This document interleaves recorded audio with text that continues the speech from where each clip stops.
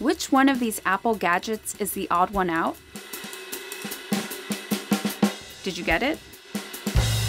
The answer is this 2013 Mac Pro. Not because it looks like a trash can, but because it's the only one that was assembled in the USA. The others were assembled in China. Why is that important?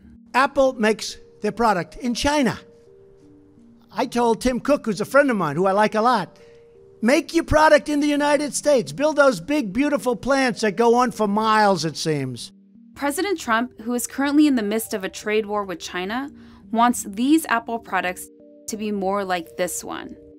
Actually, he wants them to be fully made in the USA.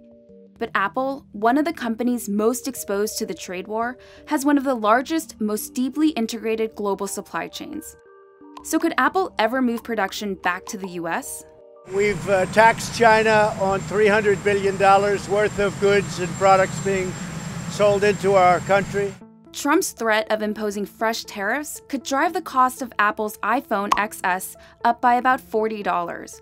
Fortunately for Apple, that tariff has been postponed until December 15th, and an earlier round of tariffs on circuit boards and computer chips has had minimal impact on the company. As China and the US keep fighting over trade, Apple is already moving some of its production to avoid tariffs and trade duties, like to India, for example, where many of Apple's major suppliers are relocating. That's no mean feat.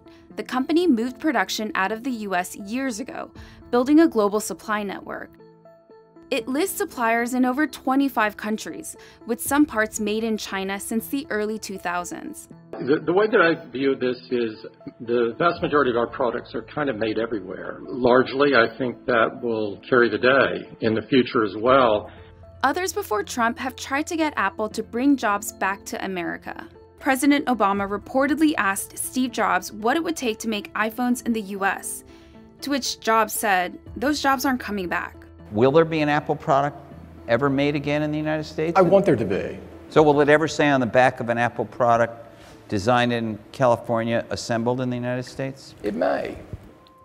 The company has tried before. Remember that Mac Pro? It is designed by brilliant engineers in California and assembled here in the USA.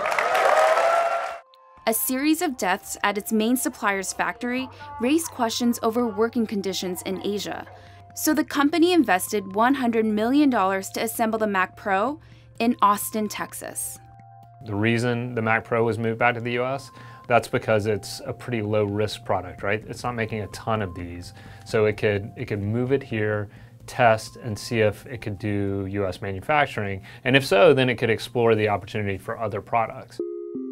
But the plant in Austin had issues when it came to locally sourcing enough components for the production of the Mac Pro, leading to delays.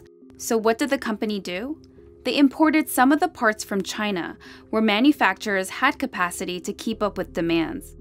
How many tool and die makers do you know in the US now? I could call a meeting around the United States and say, would every tool and die maker come to this room tonight? We wouldn't fill the room. In China, you would need several cities. Recently, production in the Austin plant has fizzled out.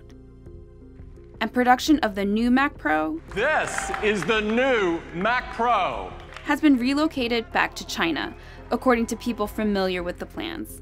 With the new Mac Pro, it's not hard at all to ship production back to China. This is Apple's playbook, right? They've perfected the art of making things in China. So transitioning the Mac Pro or any other product to China makes a lot of sense for them. So what are Apple's choices if they want to navigate the tariffs? They have three options. Given how expensive and complex moving out is, Apple may just decide to stay in China and at some point potentially pay tariffs, which would likely make Apple products more expensive. Or Apple can move manufacturing, just not to the US. India and Vietnam are only two of the countries that are hoping to lure Apple and its suppliers. Finally, the company could strike an agreement with Trump. Tim was talking to me about tariffs. And you know, one of the things, and he made a good case, is that Samsung is their #1 competitor, and Samsung is not paying tariffs because they're based in South Korea. It's tough for Apple to pay tariffs if they're competing. And I thought he made a very compelling argument, so I'm thinking about it. In July, Cook said tariff exclusions are key for Apple to make the new Mac Pro in America. That's what's behind the exclusions, and so we're explaining that and hope for a positive outcome. We contacted Apple following the latest round of tariffs, but the company declined to comment further.